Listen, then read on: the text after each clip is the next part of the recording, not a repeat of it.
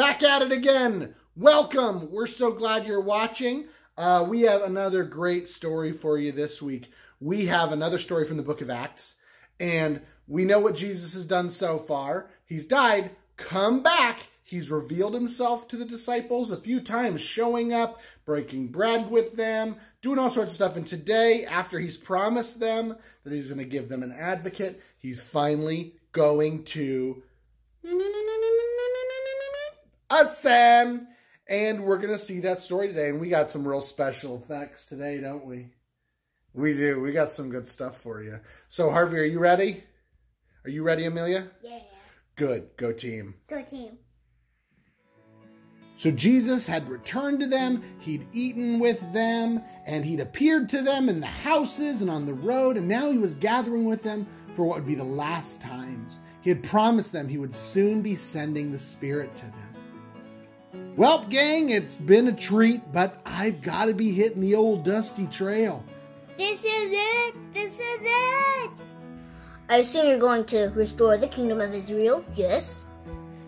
Oh, he's going to restore it, all right. We're going to restore this whole world. This is it. Pizza every day. Whoa, it's not really for you to know the time and place that this thing kicks off, truly. But one thing is clear. The time for you to receive the power of the Holy Spirit is coming up. You will be my witnesses. You're going to do this thing just like I promised. From the ends of the earth, you will be my messengers, my ambassadors. You're going to do great. And that's when it happened. He began to fly away.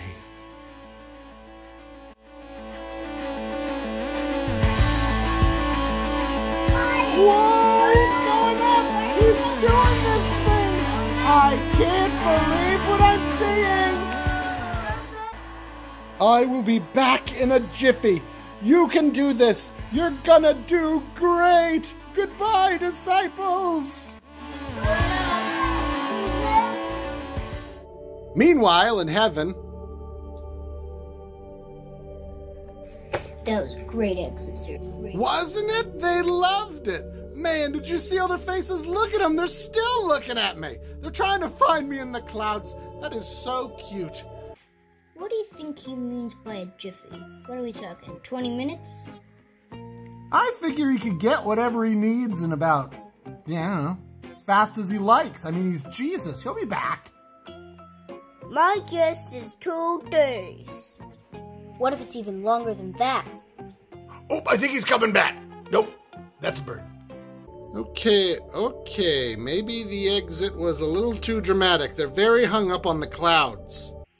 Regardless, I think we should stay put and keep an eye out, okay? Yeah. Oh, I totally agree. Yeah, I think just stay put. Best idea. Are you a disciple of Jesus? Yup. My baby, something's wrong. It's sick. I thought maybe you could heal it. Well, can you wait a second? Because I'm waiting for Damon to come back.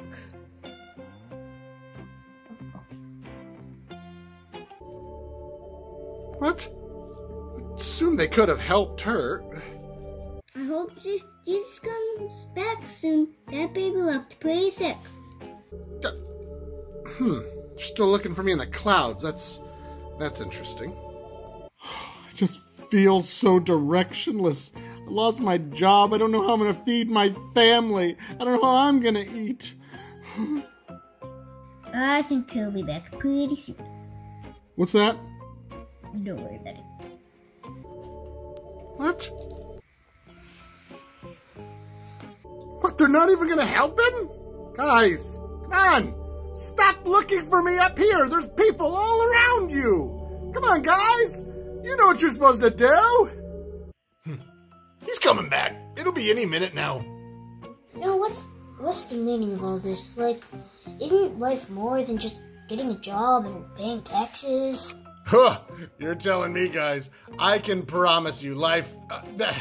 there's way more to life than that, and it is absolutely beautiful. If you guys hang around a bit, J-Man's going to be coming back. Old Jesus, if you haven't heard of him, he's got great stuff. Great stuff on the topic, but he's He's not in right now. We're waiting.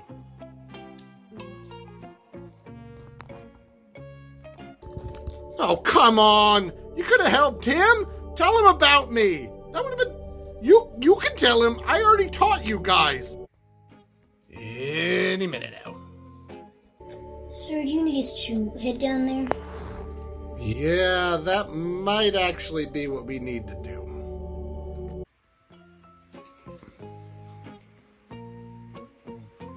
Hey folks, what are we looking at? Oh, don't mind us. We're just waiting on Jesus to come back out from the clouds. In the clouds, huh? Should be any minute now. Yeah, do you have nowhere to be or nothing to do? What are we doing here? Yeah, guy, it's called faithfulness. We don't want him to show up and nobody be here for when he gets here.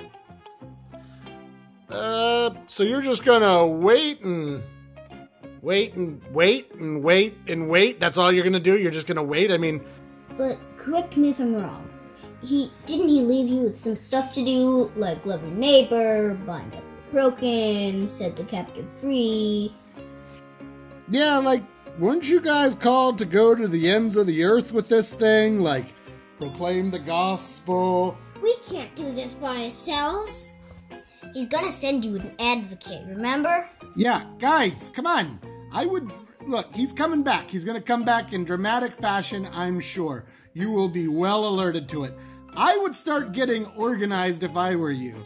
I'd get back to city, get things ready. You have stuff to do. You know your job. That sounds a lot like something Jesus would say. Let's do this! That's what they did. The disciples departed, and they went back to organizing and filling out their ranks.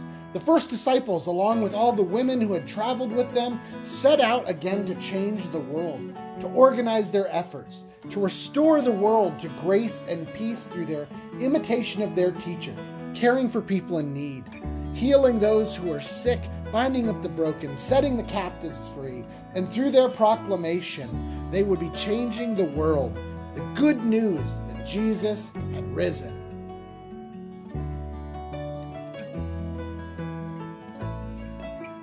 And that's what happened.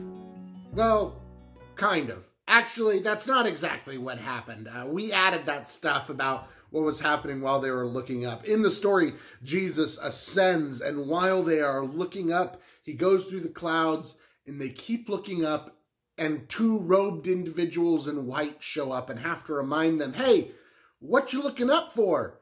Get back to it. And we thought about how interesting that was and how we wanted to highlight that moment. So we added those stories about like how they were so captivated by this new thing, this wild thing they'd seen, that they needed to be snapped out of it so they could get back to their mission. I think that's a relevant thing to think about in our time, how strange things are and how different things are. We might need the same instruction of getting snapped back out of this thing and back into reality of this is real life and the mission is still the same. Lately, the world kind of feels like it's changed so fast and so much that the regular world is on pause. And we're just trying to take it all in. Just give us a minute so then we can recalibrate. Start doing school at home, start working from home, teaching at home. All these things are so different. We stopped doing our normal things, and now it just seems like we're waiting to go back to normal. We thought we were a lot like the disciples. We just want to get back to normal. Once Jesus comes back, we can come back to earth. I think many of us are waiting for a break in this thing. Waiting for life to resume. Waiting for life to stop being on pause. I'm like that. I have FOMO real bad. I always feel like I'm missing out on something. Fear of missing out. I feel like the world just, something's happening and we're just not able to get involved in it. But like the angels in the story reminded the disciples, we really do have a responsibility for what's happening in our midst. Life isn't on pause, it's just different. The mission is still the same. The responsibility to love our neighbors, that's still the same. We still have the same mission. We need one another. We need to still care for one another. Nothing's on pause when it comes to our identity and who we are. We are called to work within this, through this. So the question is, what does that look like for you? What does it look like for you and your household? Maybe it's continuing to reach out to your neighbors. Maybe it's continuing those phone calls with loved ones, those FaceTimes, those video calls, and making sure we're staying connected. Maybe it's thanking your teacher for a great school year, even if it did come with a lot of challenges. Maybe it's continuing to thank first responders and people on the front lines of this thing who are helping out their neighbors. Maybe it's continuing to look out for those in need. Maybe it's just an opportunity to look in the midst of all this. How are we drawing closer as a community in a different way? How are we drawing closer in our households or in our families, creating new rhythms, asking ourselves, what's most important in this? How are we going to care for each other? Wait a minute, am I calling Grandma more often now? Why haven't I been calling her that much before? Think about those things that have changed and realize life isn't on pause.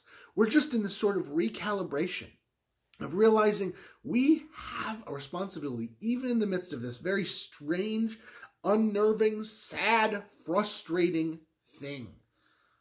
How are we blessing our neighbor? How are we growing closer?